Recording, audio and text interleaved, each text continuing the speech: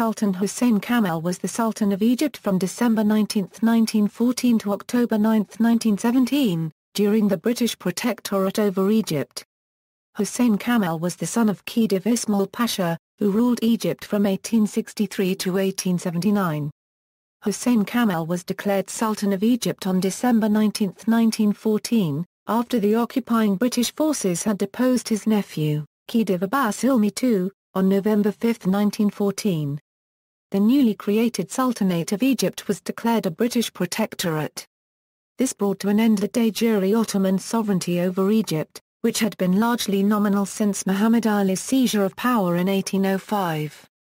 Upon Hussein Kamel's death, his only son, Prince Kamal al-Din Hussein, declined the succession, and Hussein Kamel's brother Ahmed Fad ascended the throne as Fadi at the beginning of Naguib Mahfouz's novel Palace Walk. Ahmad Abd al-Jawad says, "What a fine man Prince Kamal al-Din Hussein is.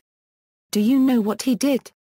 He refused to ascend the throne of his late father so long as the British are in charge."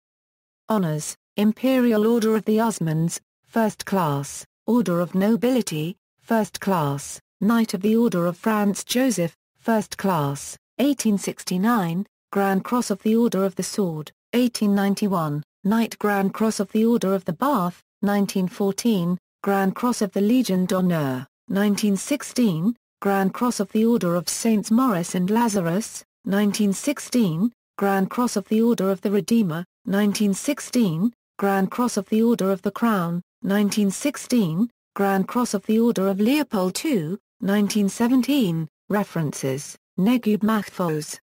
Palace Walk, pages 12. External links: Media related to Hussein Kamel of Egypt at Wikimedia Commons.